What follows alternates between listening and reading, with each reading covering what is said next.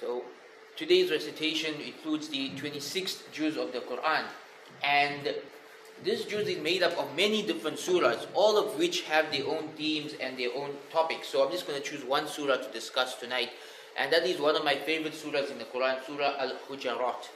Surah al-Hujaraat, the 49th chapter of the Quran, is a short Medinan surah made up of just 18 verses.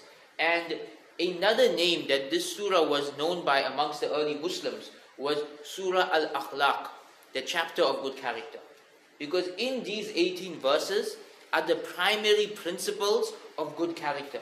What we need to do in order to have the akhlaq and the adab, the characters and the mannerisms of a true Muslim. And this is something that often gets lost. You know, when we talk about Islam, we tend to talk about the laws, we tend to talk about the beliefs, but very often we ignore the character side of it, which is just as important. And so this entire surah focuses on what is good character. So from amongst the lessons in the surah, number one, the surah begins by talking about our character with Rasulullah sallallahu alaihi wasallam. Now, for the Sahaba, this was something they had to practice with the Rasulullah sallallahu alaihi wasallam in person, where they had to lower their voice in front of him and be humble in front of him. For us, this should be our relationship with how we talk about the Prophet sallallahu alaihi wasallam, but also how we deal with the hadith, with narrations about what the Prophet ﷺ said or did, that we should also have good character when interacting with these sources of Islam as well. Then the surah goes on to discuss the importance of not following rumors and slander.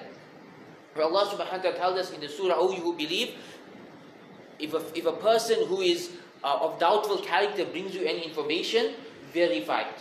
Right? So this surah tells us to verify information. And in this day and age, the age of fake news, it is so important that we verify information. Almost every day, we have the same story. Somebody forwards something on WhatsApp, somebody else says it's fake.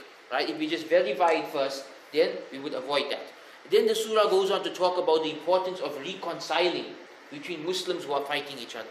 That if two Muslims or two groups amongst the Muslims or two Muslim countries get into a war with each other or a fight with each other or anything like this, our job is to try and make peace between them.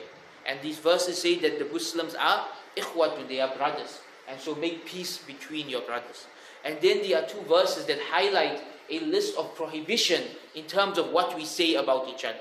Right? So these two verses prohibit things that we should never say about each other or to each other. So from the things prohibited in these verses is do not use vulgar nicknames. Do not call people by nicknames that they find offensive. From the things mentioned in these verses is do not backbite each other. From the things mentioned in these verses is do not even think bad about others without a good reason. Do not be suspicious of others.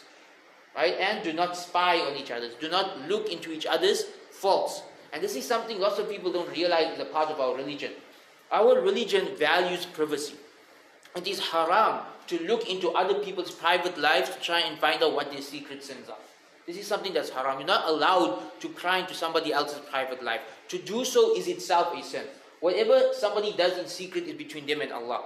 For somebody else to try and look into it is actually a sin. So in this surah, Allah tells us, do not think bad about each other, do not spy on each other, do not backbite each other. And in verse 13, the most famous verse of the surah, Allah subhanahu wa ta'ala condemns racism and tribalism and all types of feeling superior to somebody else, saying that Allah subhanahu wa ta'ala created us into different groups and nations so we can get to know each other, and that the only criteria for who is better in the sight of Allah is one's piety.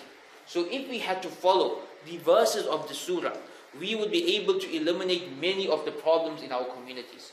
Because most of the community problems we deal with fall into one of the categories mentioned in the surah. Whether it's spreading false information, whether it's racism, whether it's elitism, or whether it's backbiting, or whether it's spying on people, whether it's thinking bad about others, all of these things are the core causes of problems and fitna in society.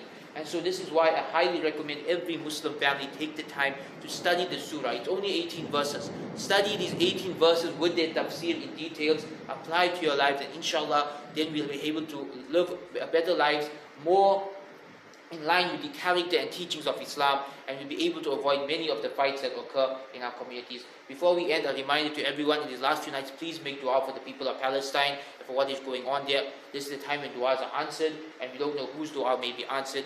May Allah subhanahu wa ta'ala assist our brothers in Palestine and in China and anywhere else where Muslims are being oppressed. Subhana rabbil izzati amma yasifun wa salamun ala mursaleen walhamdulillahi rabbil alamin.